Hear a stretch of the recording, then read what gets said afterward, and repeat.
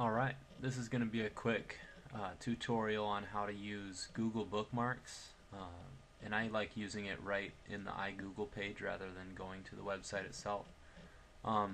Here's my Google Reader over on the right side of the page, and you'll notice that there's some unread items here. Like I'll just check this just as I normally do.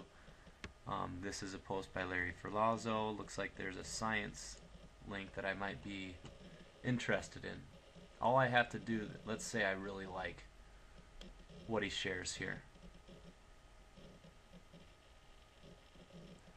Looks like it might be a few games that deal with some subjects that you might deal with in middle school science. Looks like there's some other subjects too. Whatever.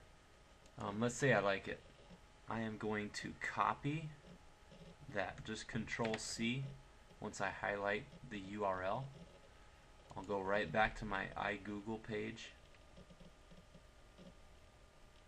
and once I do that, I'll go to Google Bookmarks. Let's see, I'll X out of here.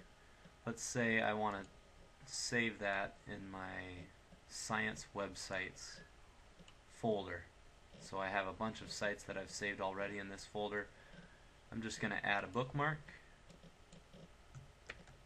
paste it in, call it bite size science activities. I can add additional labels. I could use that in web tools folder maybe too. Click add and it's saved. Anytime I want to find that, I can look under my science websites and I can find that site. But you can go through your reader, and if you find something that you interests you, you can save it right into Google Bookmarks right on your iGoogle page. You could also do the same. Let's say you find something on Twitter. Some guy has a really cool post that you enjoyed reading and you want to show it to somebody else later, but you don't have access to email or something like that. I don't know why you wouldn't have access to email, but you want to save it and you want to read it later, or you want to show somebody. So you can copy it the same way. Anywhere, any website that you know of, you can copy it and you can save it into Google Bookmarks.